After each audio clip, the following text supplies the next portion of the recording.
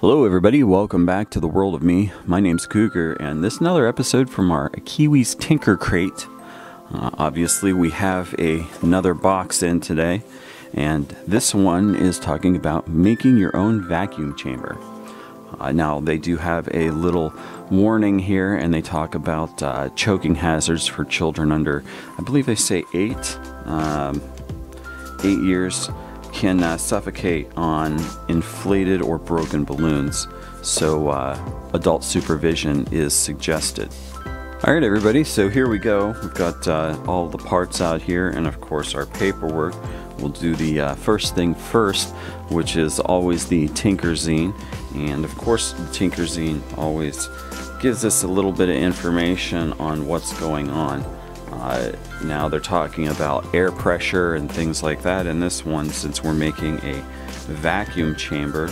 And of course there are some different things. This talks about taking a breath here, and there we go. There's an example of the vacuum chamber once it's finished, and then they have a few other things there. Definitely a good learning tool right there. You can learn a lot of different things and understand the differences and what makes a vacuum, and why a vacuum is what it is maybe, and things like that. We have of course a handful of parts. We'll start with this one. We've got the first bag. It looks like it has, well, it's got a bell in there. It's got a couple little little syringe dropper things. There's a couple balloons, a couple like rubber band things, and whatnot. So the next one, it has a large silicone ring, almost like a large rubber band. We've got some blue plastic pieces, which look like they're pieces to connect the hoses with.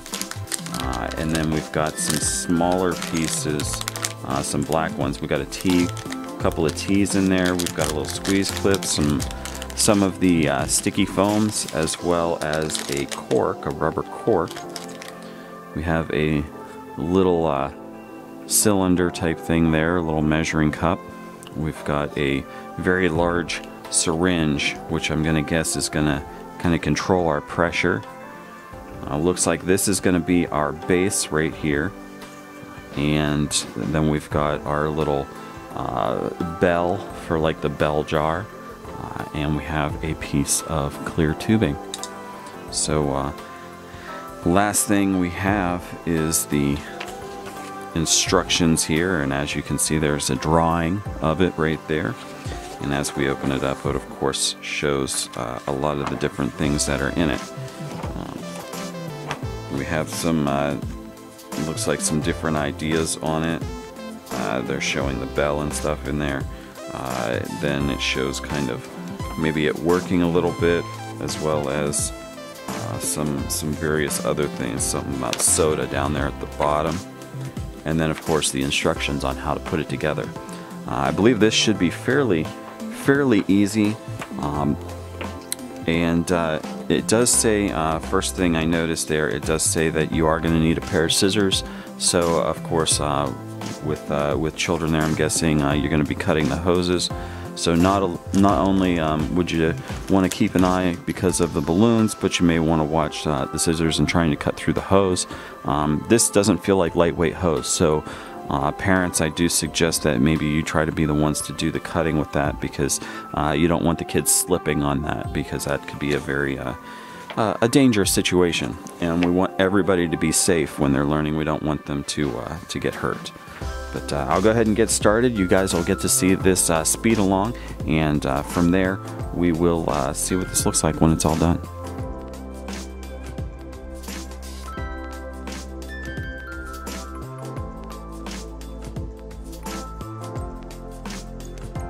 Now, just to make a mention of this, I did want to note, you have these pieces that are connecting to the T and then the flow-through pieces here, and the tube is really hard to get on these. I'm even having a hard time pressing it on myself, and so kids may have a little bit of a difficult time getting them on there. There's a couple things you could try with these.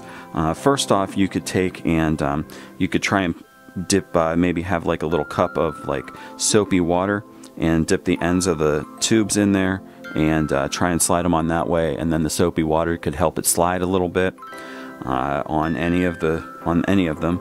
Or you could try and do something like for a few seconds take and put the tubes in the microwave, or use a cup of warm water and try and soften the tubes up a little bit, because this is fairly stiff tube. It's not soft, rubber tube. This is plastic, and so it is kind of difficult to get on here. So kids may have a little bit of a hard time, but if you try some of those ideas, I would definitely try the soapy water first and see if you can do it that way.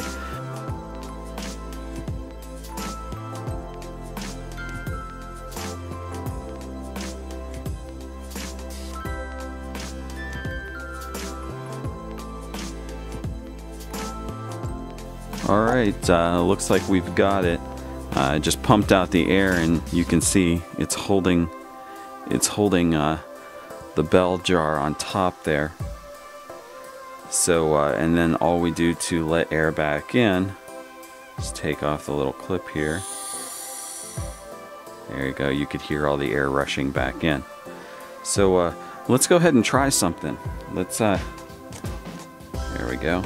Let's try something with one of these balloons here. I bet you we'll get it so that the balloon fills up the entire thing. There, and then the balloon is creating a seal.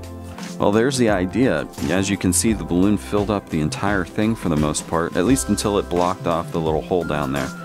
And of course, the Tinkerzine will explain kind of why this happened, but the basic idea is that had air in it, and that air is trying to expand to fill up where the other air has been taken out of.